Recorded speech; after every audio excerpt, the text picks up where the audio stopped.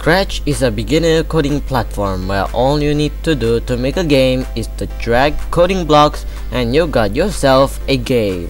Sometimes they could make some creative and unique games. However, there is also the not so good games which is probably made by a beginner. We're gonna be looking at Countryball Scratch game.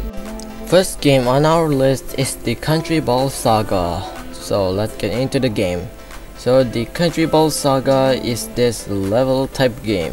We have 4 levels. We will start from the bottom, that is America. We'll have to use our arrow keys to move. It's simple enough, you know, the tutorial. So we move to Germany. We will have to down to do a crouch. But also there is like this annoying ass sound effect that just plays when you crouch.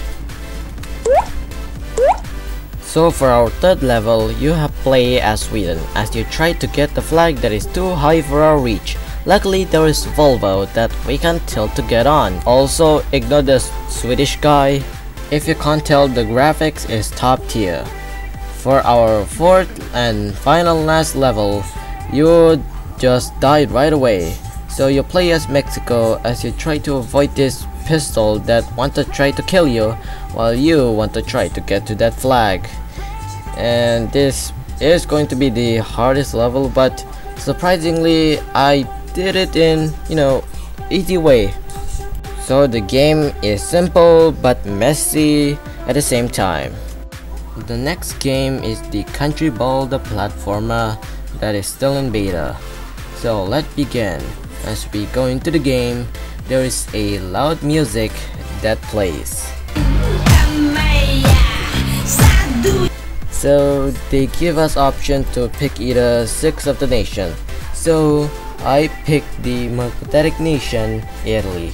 Also don't get offended. And it didn't work, because I spelled it wrong, but who cares. It's time to continue our platforming. So there's just some simple, you know, platform like rocks, holes. There's also like backgrounds. This spike doesn't actually kill you, so you know, I will just speedrun this entire thing.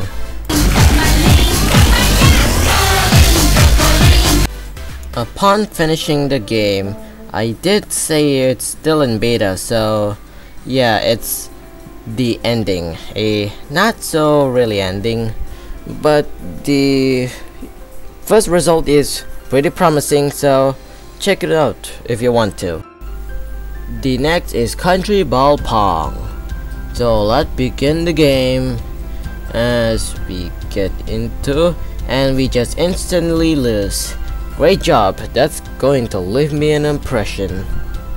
So the premise is simple. As the name suggests, it is a Pong, but only yourself. No second player, just this. And every time you get a point, the country ball changes to whatever country you can think of. So there you go, it's a simple game. So I'll just, you know, put a montage of things that well, that's entertaining.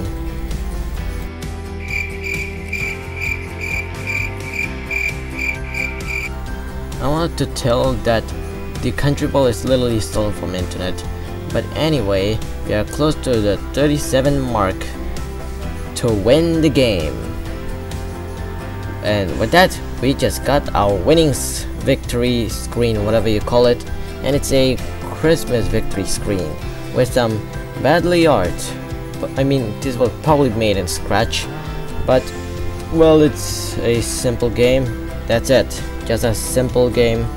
The next game is Reichtangle Boss Battle Countryball. So let's get into the game.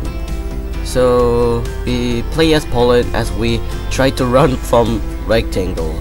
I was confused for the few of the games, but I quickly get the hands of it. After I know about the controls, you have to avoid the bombs that Reichtangle gives you while also getting the medkit from floating helicopter UN to restore your health point.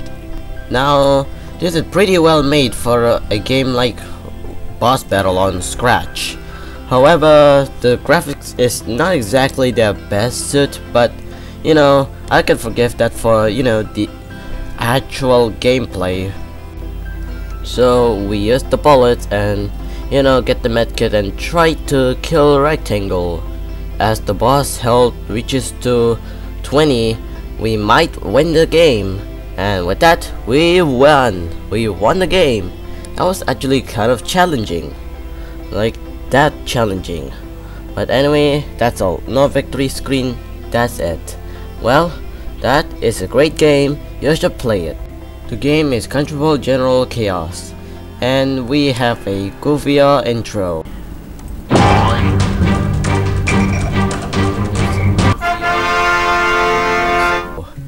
With Doge wearing diamond armor. So carry on to the actual game. We got a little bit of a cutscene with not really great graphics, but you know, it's just a cutscene, and then suddenly everybody just got vaporized. We get to Act 1 America. So if you wanna get to the red dot, just avoid touching the green part, just like one of those scary mazes. So I tried to do this, you know, like speedrun.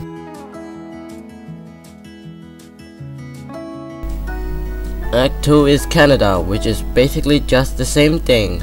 Just avoid the green part. So because I won't be going all of the levels here, I'll just say it's a good game. I mean, it's a simple maze game as you try to traverse. So you can play this if you want to. Second to last game is Polandball Maze, a Countryball platformer. So the game begins with a small cutscene between Poland and Russia about making a maze. And so there is a 5 custom country balls. You know, the creators.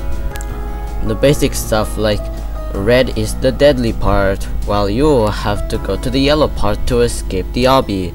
You can also change the country ball, so I changed into Antarctica. For the few of these obbies, it's basically a simple, basic platformer stuff.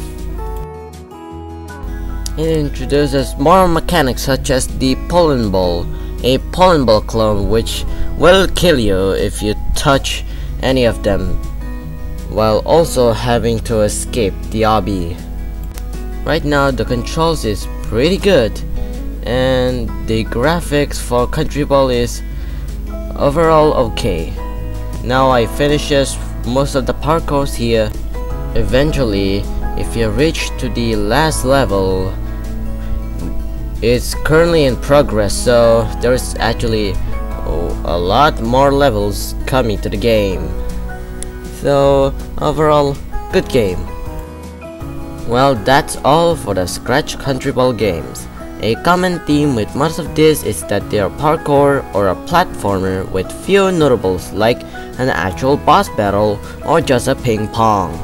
There's a lot of Countryball related Scratch, but all of them are like animations and shorts, so if you have enjoyment and wish to see more like this, subscribe. With that, see you later.